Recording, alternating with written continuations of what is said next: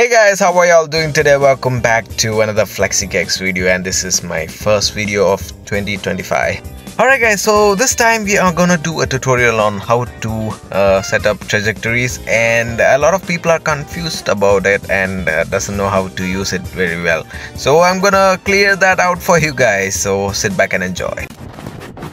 Alright guys, so this video was requested by one of my subscribers and I'm really happy to help you out, and here we go. Before we start, make sure to like this video, subscribe and press that bell icon and support me. Also, a quick shout out to one of my subscribers, Granada Spice Mass 2024. Alright guys, so let's begin this tutorial. So let's spawn a secondary vehicle like the Phantom X8 or something, and now we got two cars over here. Alright guys, so what you gotta do next is you can actually switch between these two cars, right? So select your desired vehicle for the AI. So let's go to the menu over here and select change, so it will switch to the Range Rover. So we're gonna change the car right now. So here we go, we have switched to the Range Rover. Alright, so the next step is you have to assign a trajectory for this car. So open up the settings, and on the top you can see the trajectory icon. Press and hold and go to the right on the top. So we open up the trajectory settings over here.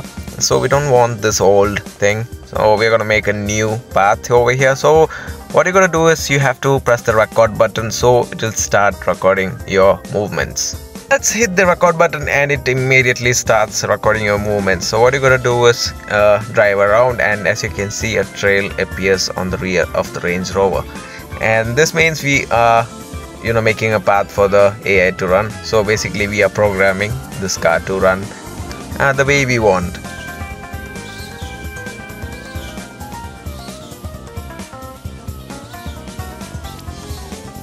Alright guys, so hit the stop recording button on the top, and it will ask you to name the path, basically a preset. So we are gonna name this AI, so AI, and submit, and it is saved. Also, if you tap on this gear icon in this trajectory, you can see small settings over here. You can mess around with these.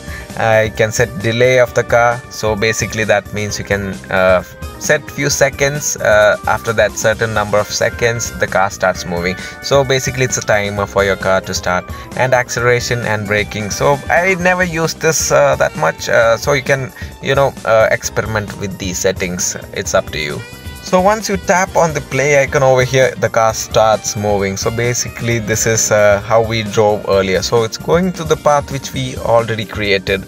Alright guys, so the trajectory system isn't that great in this because it doesn't mimic your driving style at all. It doesn't copy. Oh my god. That's an example. We never flipped our car while we were recording the path. So basically it doesn't reflect your driving style. It doesn't copy anything which you do. It just goes to the path which we went. That's all. So like I said, it isn't that great, but you can pretty much have a lot of fun with this though.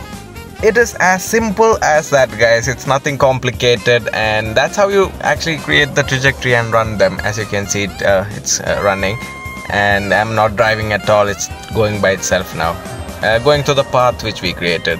And also, if you go on the top left corner over here, the trajectory icon, if you press on pause trajectories, the car immediately stops following the path and shuts down and crashes somewhere, as you can see.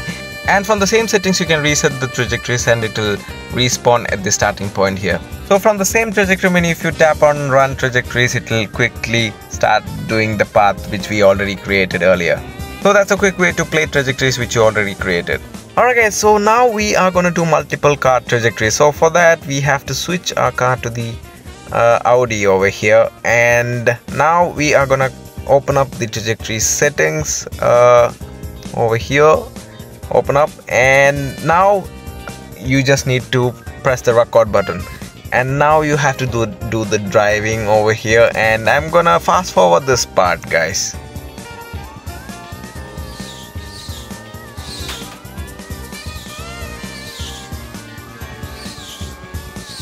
Alright guys, so we have recorded and stopped the trajectory and named this AI2.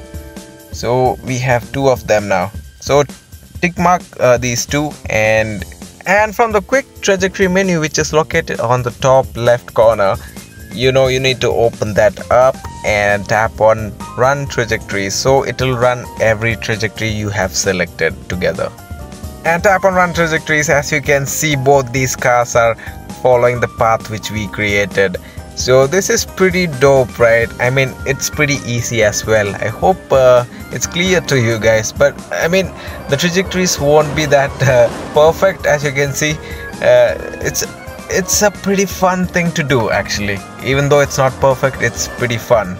So guys, that was a pretty easy thing to do. I mean, setting up trajectories, it is really easy. Just follow my steps which I did earlier, and it's pretty simple. Once you get used to it, you'll never get confused.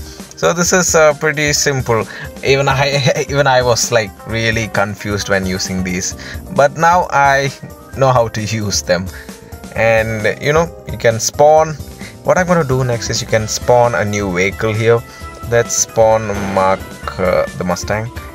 No, oh my god, the spawning is awful, man. So now spawn a new vehicle. In my case, I'm gonna spawn the Spectre GT because I paid for this car, so why not? So for this car, we are not gonna set up trajectories. So basically we are gonna play with this car.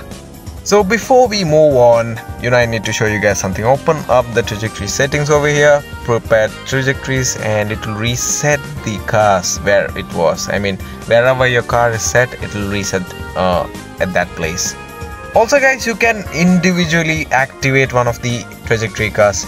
If you go to the AI2 and tap on play, the Audi starts going. And if you tap on play on the AI, the first car, and as you can see, the Range Rover starts moving. So basically you can control these trajectories individually, as simple as that. Alright guys, so maybe let's chase down these two cars. Go here and run trajectories, and both these cars starts moving. And maybe it's like you can play different kind of stuff. You can play chase, cops and robbers and stuff like that. So basically that's how I did my previous cop versus robber video. You can check that out. I'll leave the card over here on the top. And also I noticed that my frames are dropping a lot over here. Maybe it's because one of these cars, maybe the Range Rover, I don't know guys. Maybe because of the map. And I'm not playing on my phone, by the way. I'm using my tablet over here. It's pretty much powerful, a little bit powerful than my phone. So even my tablet can't handle this. I mean, it's maybe the Range Rover, I guess. I don't know guys. I usually don't get FPS drops. I mean, when I spawn 3 cars, but all of a sudden I'm losing frames over here. So that's about it guys. I hope it's all clear now. I hope I made it easier. I don't know if I made it easier, but let me know down in the comments below guys. So use your creative head, create awesome scenarios. It's up to you. It's you have a lot of endless possibilities here. Create your own story, and and that's how you use trajectories guys. You can have a lot of fun with these. Also, I hope I helped you guys over here. If if this video helped you, I'm really glad that I helped you. I don't know if I did a good job on explaining things over here, but I did my level best to share whatever I know to you guys. So let me know your thoughts down below guys on this video, and see you on the next one. Until then, bye bye, take care.